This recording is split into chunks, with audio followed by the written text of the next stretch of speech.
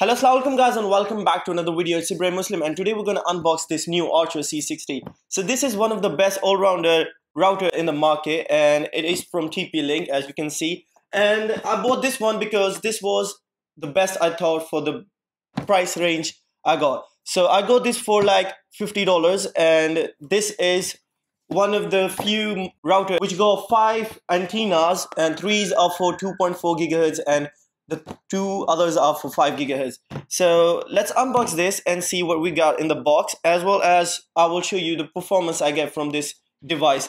So there was higher models available for this as well, because C70 or you can say C7, 8, and some were like with extremely high ranges, but those were not good to get for your home usage. So right now I'm going to use it in my home, and we will see what we get in this box. So let's unbox this on my snow leopard cushion, and I hope we get the best result, because this thing is a little curvy, and I got a cutter with it.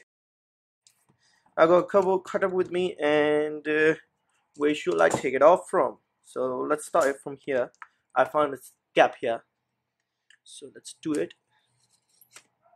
I hope the focus is fine, and the wrapping is quite nice and beautiful.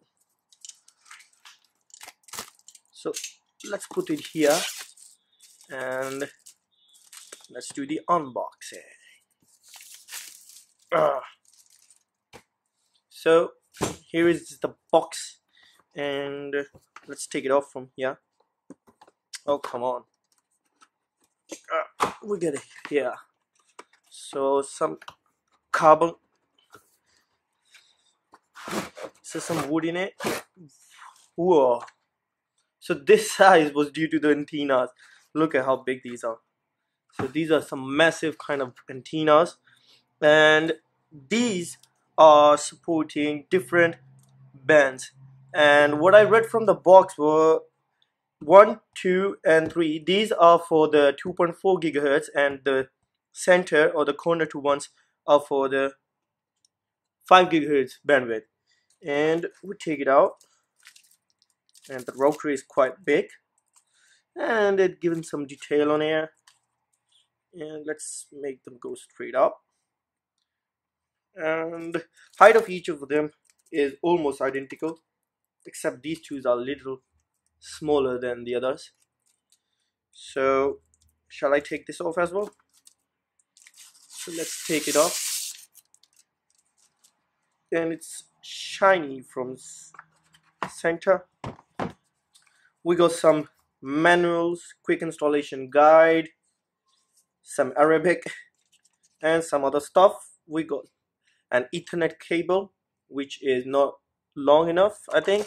It's like a short one. And we got a adapter, power adapter, which is 12 volt, 1 ampere. And that's all for the boxing. That's all for the unboxing. This was a quite short unboxing, because all you get is just 3 things in it and some reader manuals. And let's see what speeds we get after I plug it in into my system. With my system. Thanks.